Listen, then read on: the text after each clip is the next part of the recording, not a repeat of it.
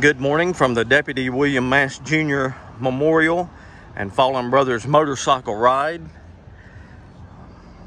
This is Kenneth Reece, the founder, owner, operator of WataugaOnline.com, and at Watauga High School this morning for this annual event.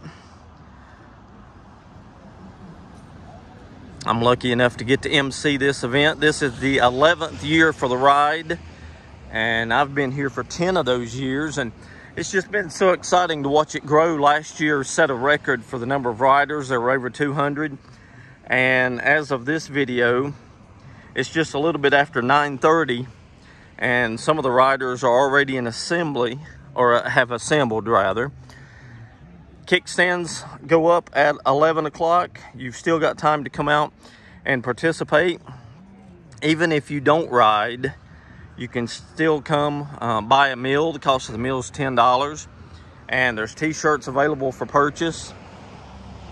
And all of the money, of course, goes to scholarships in memory of William Mast Jr., K9 Logan Fox, Sergeant Chris Ward, Pat Baker, and Luke Short. Excuse me, allergies getting to me a little bit this morning. And Luke Short.